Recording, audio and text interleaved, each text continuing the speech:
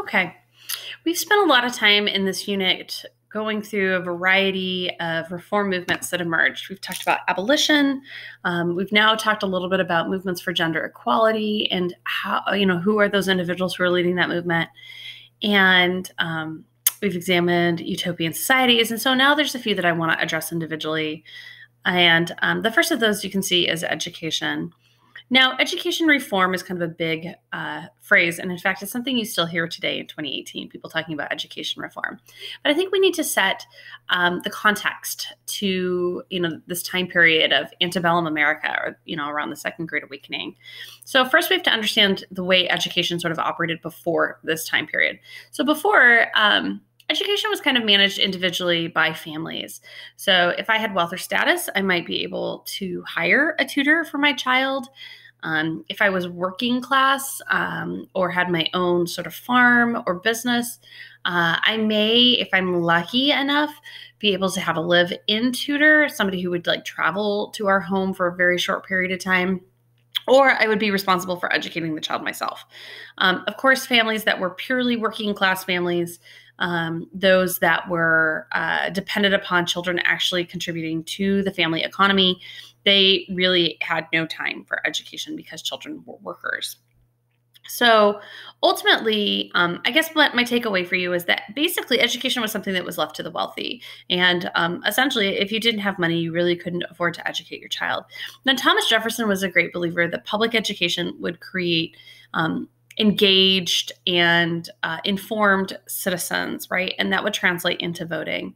So he really is sort of one of the earliest proponents of public education. And public education, by definition, means education for all, for everyone, regardless of financial status or class.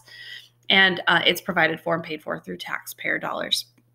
So while that's a great idea, it doesn't necessarily come to fruition very easily. And part of that's because there's really no system for collecting taxpayer dollars. And so that becomes a bit of a challenge. But let's talk about sort of what changes emerged during antebellum America. There's a few different changes that kind of come about. One of those is led by a man by the name of Horace Mann, M-A-N-N.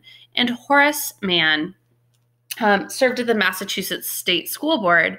And he was really one who thought that it was important to create a consistent routine of a school calendar, meaning that, school wasn't just 3 weeks here, and then maybe in another 4 months, you have a week of school. And, if you had some time, you could maybe go for these 2 days. That's a pretty inconsistent school calendar. And what we know about learning is that it's really hard to learn in chunks like that. So Horace Mann instead sort of proposes creating a school calendar and having that calendar be based around an agricultural calendar in order to make it easier for families. So he's really kind of the first person who suggests that we go to a 9 or 10 month school calendar. But the idea of it being a standardized 180 days, that's really more recent, guys. But he is sort of the first that moves in that direction of saying, hey, we need to create a school calendar. And with that, he believed we need to have consistent curriculum so that there was an idea of what somebody who was in secondary school, what they should know and be able to do. And likewise, kids in primary schools. What should a student who's a first year or second year in primary be able to accomplish by the time they leave? He also believed that teachers should be trained. And so he was a real proponent of ensuring that teachers were actually educated people because during or before antebellum America, really, guys, a teacher could just be somebody who successfully had passed that grade. So if I had passed third grade, I'm qualified to teach third grade. And so, I want you to turn around and ask yourselves perhaps because you've passed sixth grade, does that make you qualified to teach sixth grade? And some of you might go, yeah, I think I could do it. And others of you may recognize pretty quickly the challenges associated with that. So he really believed that teachers needed to be educated. And so he really pushed off a movement to create what were called normal schools.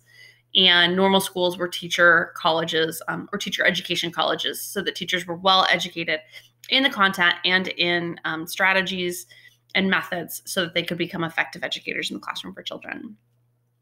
There are others who try to create readers and textbooks in order to solidify some of that curriculum so that it's more standardized and that it's utilized in a variety of places. But Horace Mann is really the one I want you to associate with education reform. So let's talk next about asylum reform. Now, if you don't know what an asylum is a term that we use for an institute for folks who are mentally ill. Now, we need to kind of remember prior to antebellum America that the mentally ill were not treated as if they had an illness, but rather treated as if they were criminals. Today, we treat the mentally ill as though they have an illness and that illness can be treated and that there is hope and opportunity for a full and satisfying life. Just as, I have a cold and I can treat my cold, or I have the flu and I can treat the flu. But unfortunately, that was not the case prior to antebellum America, and the mentally ill were treated as criminals, as if they could somehow not be rehabilitated in any way, shape, or form. And in fact, they were placed in prisons instead of receiving any type of mental health treatments. So what we see sort of emerge is a woman by the name of Dorothea Dix, D-I-X, and she became a proponent, a leader of reforming how the mentally ill were treated. And one of the things that she did is she went in and kind of acted as a journalist and as an inspector to see what prisons were like. And what she recognized very quickly during this antebellum time is that prisons really were full of those who needed treatment and not necessarily those who were being held as a form of punishment or a sanction for a crime. So she set about kind of publicizing stories about her experience of visiting prisons.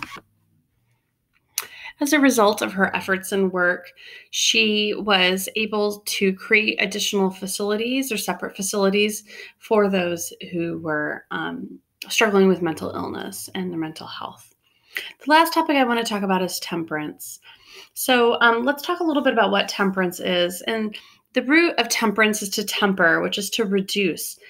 So when we're talking about antebellum America, we want to talk a little bit about reducing the use of alcohol and versus a prohibition.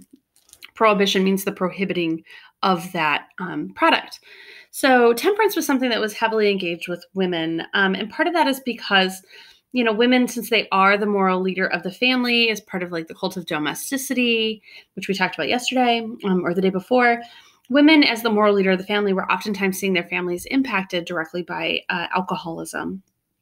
And in 1825, we see the foundation of the American Temperance Society, which is founded in New England. And within 10 years, there's actually over 8,000 different chapters of this group. And more than 1.5 million people had pledged to abstain from drinking. The American Temperance Society was heavily engaged with the Second Great Awakening. So because people are really thinking about sin and the impact of sin on their families, they are able to associate themselves really with this movement. And that's one of the reasons why it becomes popular. Again, though, it's heavily popular with those of wealth and status. They were pretty engaged.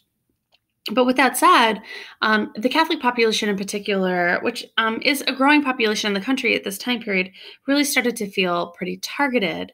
And part of that is because Catholics were using wine as part of their sacrament and their religious services. And there's already at this time period in antebellum America a very anti-Irish movement that's emerging, and we'll talk more about that on Monday and Tuesday. So you can imagine as many Irish were Catholic that they really felt targeted because of the temperance movement. Now, again, we don't move quite to a time period of prohibition. That comes later. Prohibition is enacted under the 18th Amendment, and that's not going to be until the 19-teens. But there are some people who are really having conversations about that and encouraging a change in the country. So those are 3 different types of reform I wanted to hit on. And if you have any questions, please don't hesitate to email me. I'm happy to answer them for you.